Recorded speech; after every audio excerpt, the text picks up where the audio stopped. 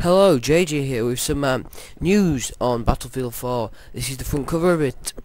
I found some good news set during 2020, so it should be quite good. If you see in the picture behind that city, that's Shanghai, so it's set around China, I think. America's in it, Russia will be in it, but yeah, there's a new team, China, and there is now, it's Frostbite 3, well, Frostbite 3 should I say, so the damage is being improved because everyone complained about it in Battlefield 3, so they're improving that a lot. And in the trailer, I'm not showing you the trailer because it I'll put a trailer in the description for it, but you see a building collapse, so maybe you can collapse full-on skyscrapers, which will be pretty awesome.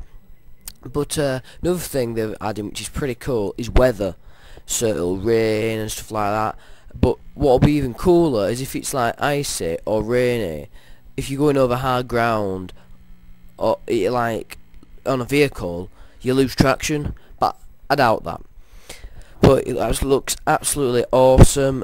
You should check out the trailer. Vehicles are in it again. As far as we know, you can see behind, that's the Abram that was in the last one, and I think it's the same APC, the LAV, whatever.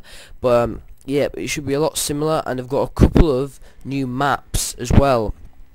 Shanghai is one of the maps, as I told you.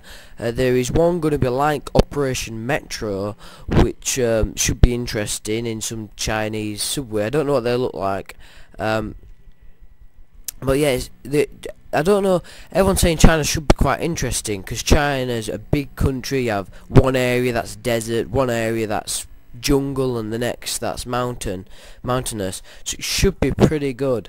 But I can tell you now, I'll be going straight to the campaign when I get it. But just get a point across. So a lot of people want to know what happened to Dimitri. For all you who, I think it was Dimitri. No, I don't think it was Dimitri. Whatever he's called, the Russian guy he played. If you didn't play the campaign, at the end, you basically see him talking about he survived a nuke, he's got radiation poisoning, you don't know how long he'll have left to live, maybe another 10 years or tomorrow. And then someone's breaking into the door, you see him pull out a gun, clank his gun, and it ends there. We'll just get a point across, he died of radiation poisoning, because I can't remember when Battlefield 3 was set, but this is long after Battlefield 3, so you won't have any of you guys back in. It's completely new guys, just to get that point across, because I was curious and a lot of people are curious if it carried on from Battlefield 3, and it's Battlefield 4, not Bad Company 3, because a lot of people are getting confused with that as well.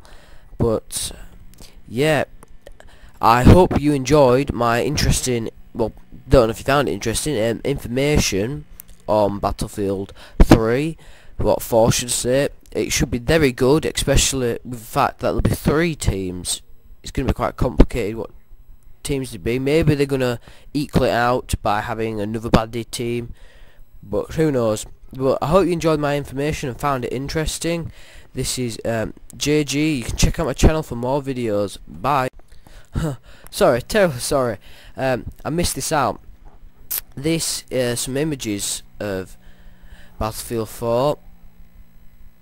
Yep, brought back a pretty cool looking grenade launcher with a bet. That means, oh, thank goodness, scopes. It's gonna be a lot more accurate. Looks like a lot of the vehicles will be the same again. Sorry I missed this out. I wasn't paying attention, but I think that's it. Yep, I've got no more stuff to show you. Sorry I missed out them images. Hope you enjoy my information. Bye again.